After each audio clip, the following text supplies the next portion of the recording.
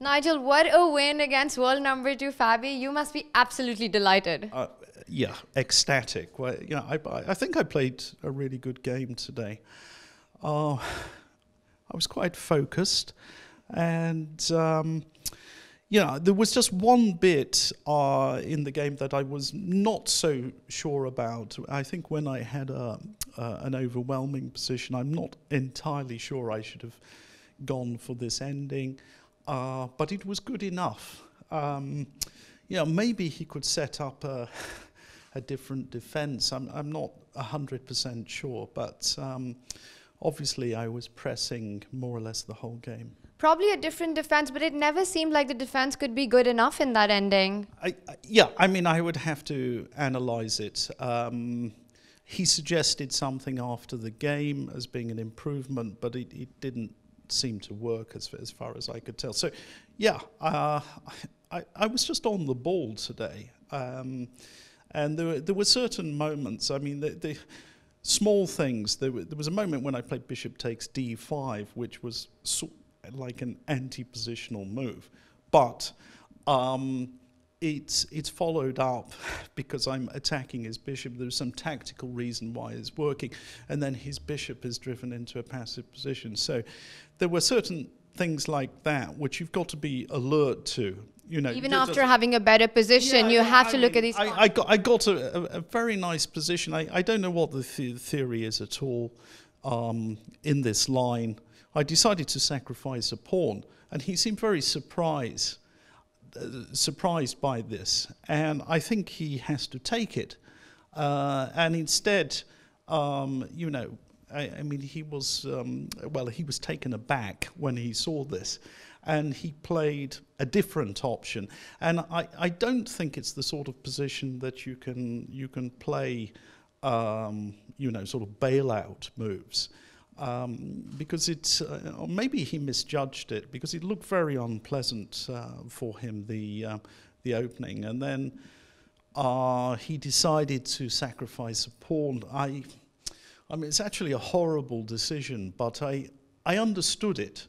I was thinking about it myself, that this was maybe his best try, but it's ugly, very, very ugly. But sometimes these guys, they hang tough. They feel that they've got great resilience, and he's probably waiting. They use every resource. Yeah, that's right. Waiting for an old man to blunder later on, but it didn't come. It absolutely did not happen. Now, just going back to the opening, e4, c6, the Caro-Kann, it's not something that he employs usually, but we've seen Fabiano do it a couple of times. Were you expecting it today? No, I wasn't expecting it at all. My preparation was basically trying to decide which my first move was going to be, so I hadn't really thought too much about what I actually expected some Sicilian, to be honest. He plays e5 as well quite often, but I thought he would be, looking for, in an open tournament, without taking great risk, you're looking to try and win and not be ultra solid. So it's a different style from playing in these absolute elite events. So I don't think one should blame that. He got a bad opening. You shouldn't blame the opening in itself. It's the fact. I think he just didn't respond well to the new situation. I played something he was unfamiliar with, and I think there's very often that phase when you go from memory to having to think for yourself, and this is a very, very dangerous phase for all players, even for the absolute elite.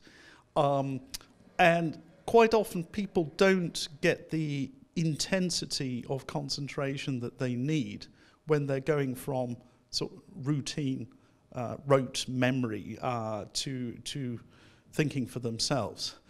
And I think he didn't respond well, and I got some advantage. And there were some little subtleties, actually, I did quite nicely, some a3, h3 as well.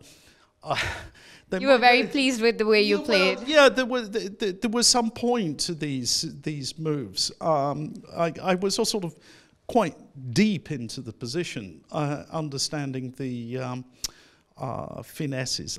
I think. Right. In fact, with Fabi, we've often noticed that he does employ the Caro-Kann when he wants to create an unbalanced position, trying to create chances to, of course, win with black as well sometimes, which did not go very well for him today. We've seen Nikita do the same thing, employing... sure. I mean, I've been playing the Caro-Kann here in Gibraltar myself and have had reasonable results up to a point with it. So... yeah, I mean, you can win with absolutely any opening. It depends. You just don't want a symmetrical position. Right, but Nigel, I have to say, you say that you were not expecting it, but you went with second move knight c3, and that's also not the most topical way. And you would normally go e4, c6, d4 in your own games. So was that just something that you decided over the board, or something you had in mind that in case the Caro-Kann came up, you wanted to go for knight c3? Look, I've been around for 1,000 years, so I've played all systems.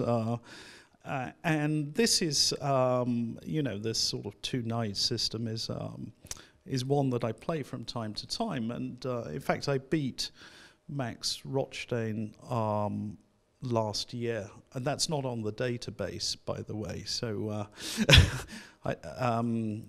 in this Checkmate TV tournament. So that, that is not known, so he wouldn't have prepared. He probably wasn't expecting it to go this way. I don't know. I mean, I think he probably thought it was one of the things I could do, but I play various systems. Right, now this seems to be the first, checking the database, it was your first win against a 2800 plus player in since 1993, since your match against Gary. Yeah. Since before your mother was born, anyway. That is not exactly correct, but yeah, it's been a while. I mean, this makes it more special, but of course, just beating the world number 2 is... Yeah, it's, I mean, the numbers are really pretty irrelevant to me, but the fact that it's the world number 2, a fantastically strong player, and I've had my chances against him previously. I actually had a tragic last round a number of years ago in Vaikanze in the B tournament. Yeah, can you imagine? He was playing in the B tournament. We were both there, and I'd outplayed him and I was winning, and I saw a winning combination, and I somehow failed to play it because of some oversight of mine. Actually, I couldn't count the pieces, and I lost that game quite tragically, and I just sort of felt that I missed chances against him. He's a very difficult guy to beat in general. So he is world number 2 for a reason. There is, and I was okay about it, but you suddenly start thinking that, here's the guy who started with 7 out of 7 in St. Louis, beating Carlsen and everything, thinking, oh my God, I'm up against him here. But it's all right.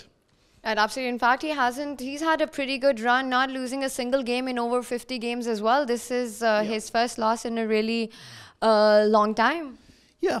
Well, it's got to happen sometime, and I'm glad it was me.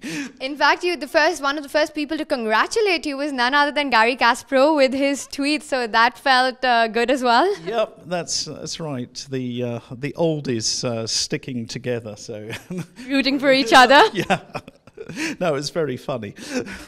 Right, and now how are you gonna celebrate? Or I'm actually pretty tired because it was a long game, and that's all right. I don't mind being tired if I win. So I think I'll have a fairly quiet evening. I'll have a glass of wine, but early to bed. And I think there are plenty more very tough games. I find that very hard to believe. No, well, I need to catch up. I actually felt a little bit tired today, but it was a long game. But I think I was just in a good place psychologically. Right. Well, congratulations once again. Long tournament to go, and we hope to have you back in our studio soon. Thanks, Tanya. Thanks, Nigel.